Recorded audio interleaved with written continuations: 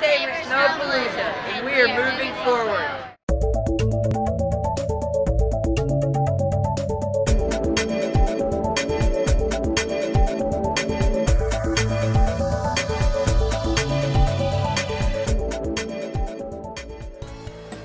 Between the snow days and winter storms this year, Mount Tabor Elementary celebrated an event called Snowpalooza. Mount Tabor kids and families enjoyed 11 stations with snow-related crafts and games. We spoke to PTO President Robin Miller about this cool event. So this is a family-style event. We encourage all of our families to bring their students here as well as their siblings so that they have a night filled with fun family time. Our lives are so busy, we don't get a lot of time to spend time with our families often in the evenings, running around to other activities and sports and work engagements. So to be able to come to your school, engage with your school and your family at the same time, that's what this event is all about. Mount Tabor's newly formed PTO has organized a year packed full of family fun.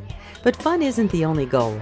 The PTO wants to emphasize both entertainment and education during their events. From an educational perspective, we really want to make sure that our events are not only, as I mentioned, affordable or free, primarily accessible, fun, but we really try to bring some family education components to our events as well, because we don't always have a lot of time as families to go seek out that kind of education.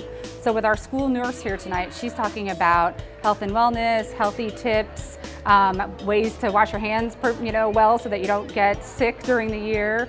We also have information that we got from the Emergency Management Association, gave us some healthy tips on keeping your dogs and your pets safe during this time of year.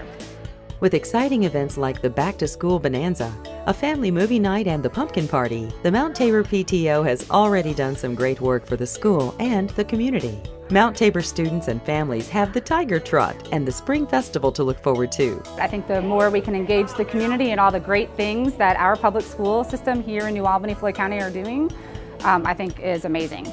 I'm glad to be part of it. A big thank you to all the PTO members who helped make our schools great. These Georgetown Elementary students shaved their heads for St. Baldrick's on March 7th in honor and memory of Harper Winneman. After a year and a half of fighting cancer, Harper got her wings on December 30th, 2014. Georgetown Elementary is working hard to help put a stop to childhood cancer. Do you have a suggestion for a student spotlight or teacher feature? Know about something great happening at your school? Please let us know.